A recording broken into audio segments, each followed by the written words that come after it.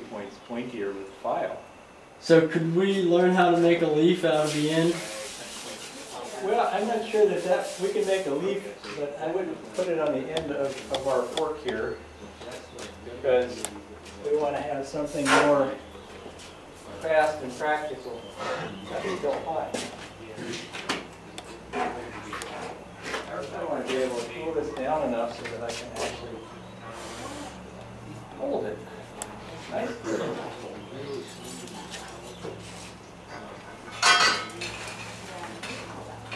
He usually just wants hands all the time.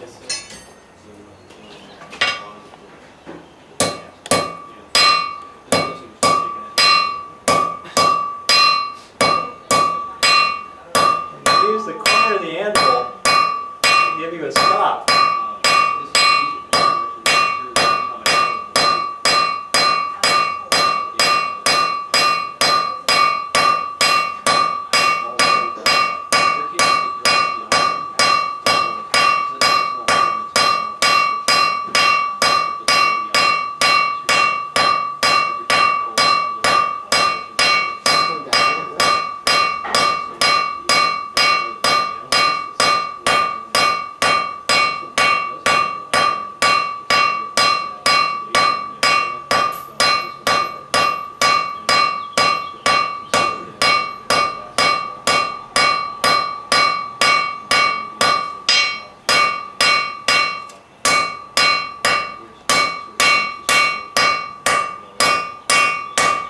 Very dangerous.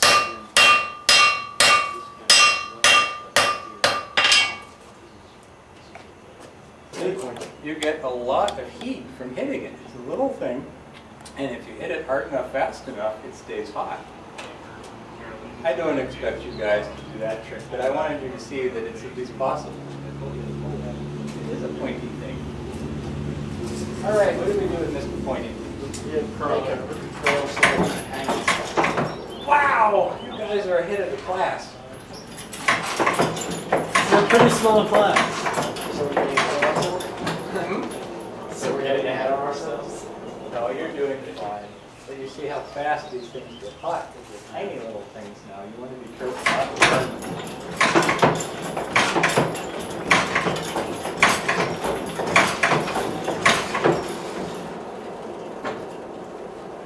That's hot.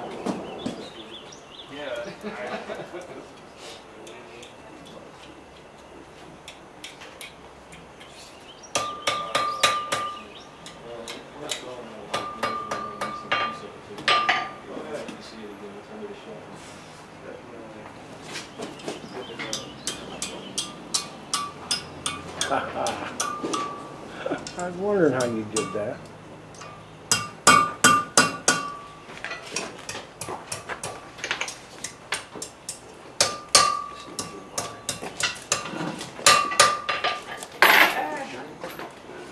It's a bit funny looking, but then Kitchen utensils. if I had a pair of scrolls on, I could fix that little thing with a switch. What do we have here to work with?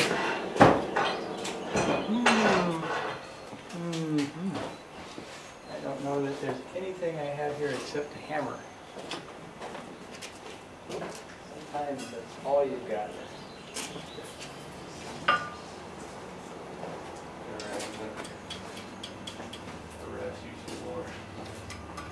What do you need to do for this other guy? This is pretty. Oh.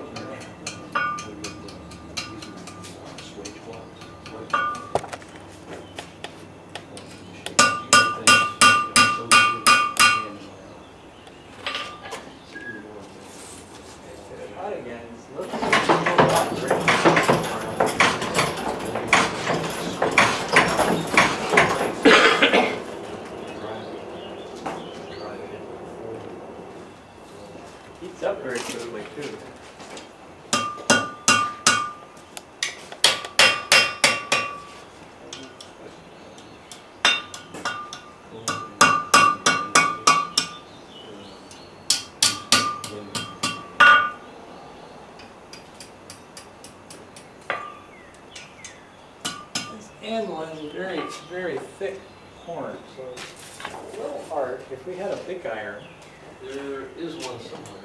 well, we've got these guys, but they're not good. How about, where's our smithing? Well, yeah, that's you want to use that candle mold stick? it doesn't come to enough of a point on the end. It's Okay. stubby. You Something got, like the little, this. you got the little anvil over here. Well, we got this guy.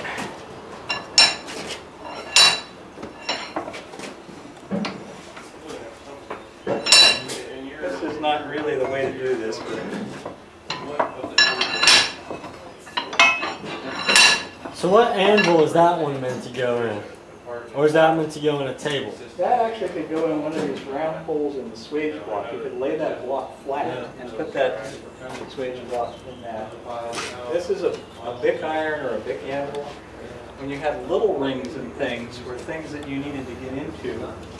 Like when I was looking for something to work the fork, you could actually work it over that part of the little anvil, because sometimes your anvils are thick.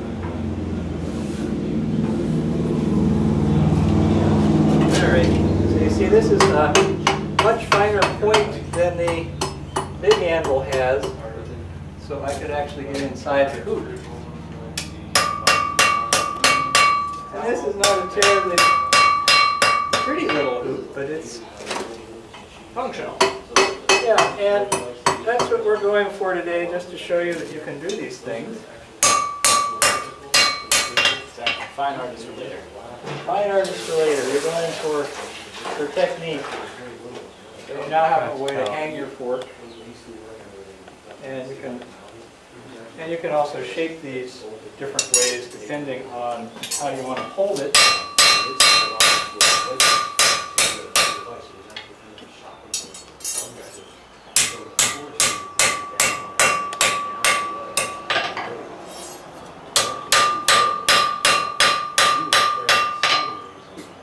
So you see you have the shape that you can cookie cutter. Now, ask the question. If you wanted to put a twist, say in the middle of it, that's my hot part. Yes. Hold the cold part. Probably a good idea. Would it be possible to put a twist along that, or is this the wrong kind of stock for that? You could twist that stock. You'll get a different kind of a twist. It'll look a lot like an old auger bit for woodworking. There'll be a wide flat. Oh, thank you. But that's the instant fork. It doesn't have all the bells and whistles, but again, it's the technique of you start by splitting, forging out the tines, using the same bit, and you get to use some different tools. So we put this back down over here for the moment. Chisels, swords, hammer. That's probably why this is not my hammer. That's another thing. But next volunteer, as they say, it's like shampoo.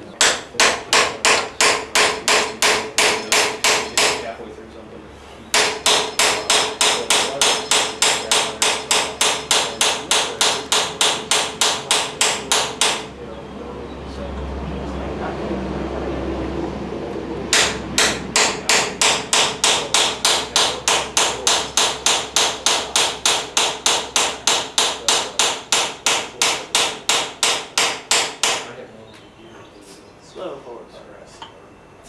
Hey, it's cutting. Yeah, it's cutting. It's just, I think I got my edges a little bit wonky from yesterday. It's All a little that bit too fat. practice.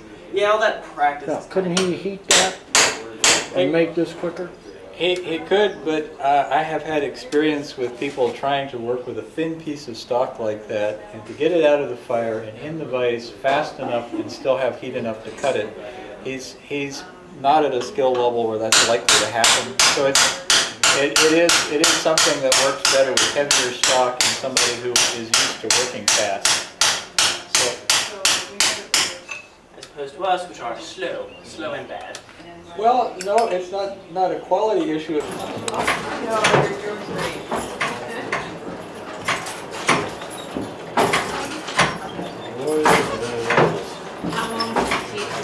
Well, that's a good question. If you're experienced, you're going to yourself. probably.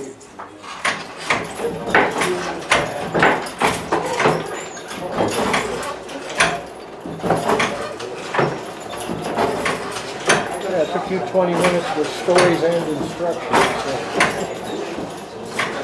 It's not a terribly pretty fork, but it's designed to show the Say subtract 10 minutes for stories. I'll throw that in my camp kit. How's that?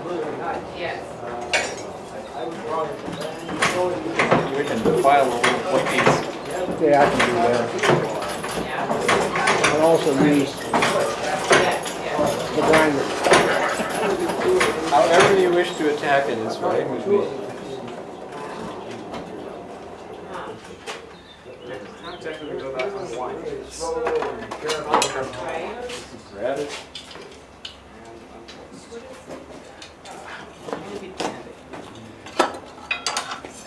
See, we got to use your tongs. Well, what do you do in this part? Well, my daughter. We have aforementioned pair of tongs again. Oh, We need to put lines away from each other. Well, things are getting pretty cold there, so. Now we hit it up. And again, fortunate it is that it's a thin thing that will heat up quickly. If you look at the handle to the bellows there, that thing you're holding, the thing you're holding onto right now, that handle for the bellows, yeah, I made that about 3 or 4 months ago as something for the shop. So it's another. What was there before? Oh, we had a long pole and a really weird system of pulleys and stuff. You see all those pulleys that are up there on the ceiling? They have ropes and pulleys going to a pole, and you had to work really hard to make the bellows work. If I wanted to install, because right now I have a breakdown forge. If I wanted to install a bellows forge, how would I do it? What's a long subject? Well, you would probably want to get one of the old books that has plans. She has summer students, like interns, and. I like the workout it They gives. have to operate the workshop. Yeah, because you would actually have to figure out a plan for 5 or 6 years.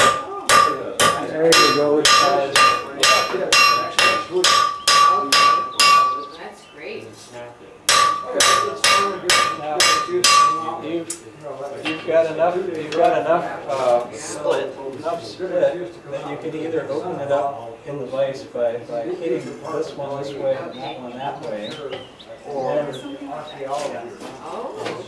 or using the fuller. There's the good thing about blacksmithing is there's always multiple pathways to the same result.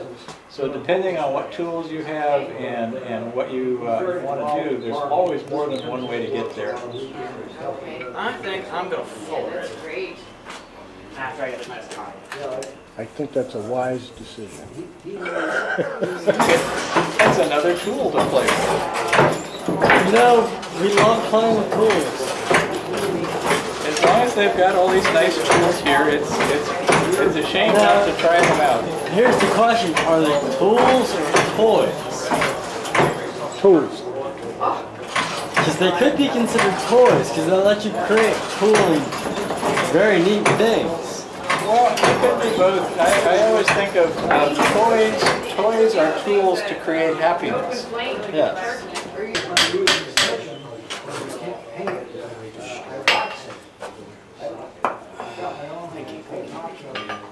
Half terrapins and half beeswax. And it works great. And we want to flatten these out and keep going. Yep. It's correction. You do something until it gets too far out of the way to be correctable, and then you correct it and go So back. it's one application in a lifetime, or do you have to periodically do it? I've got a fireplace set. 20 years.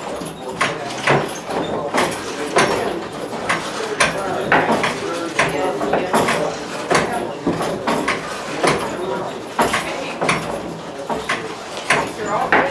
It's good information. This is an educational institution, so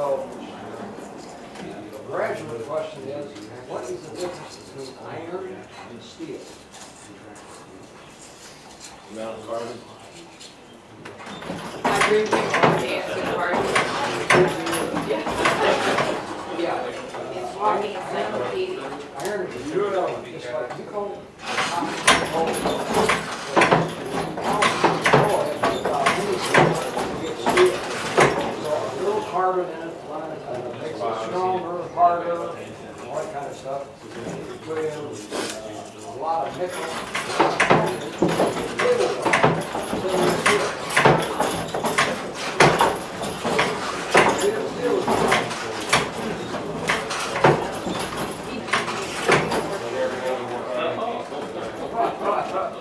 I never sold one. What you charge, you said I never sold one. You might be surprised, you might hear from me.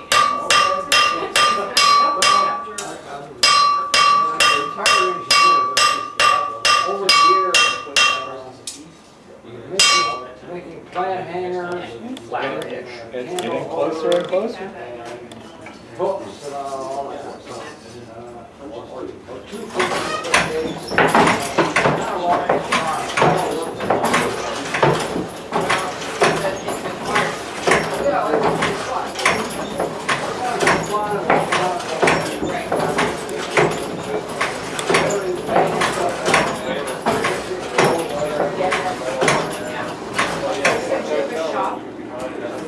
You have a shop similar to this? That's